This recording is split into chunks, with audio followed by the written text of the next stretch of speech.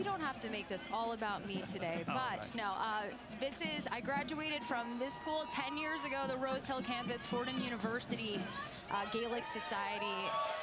Wonderful, fabulous university. Best 4 years of my life.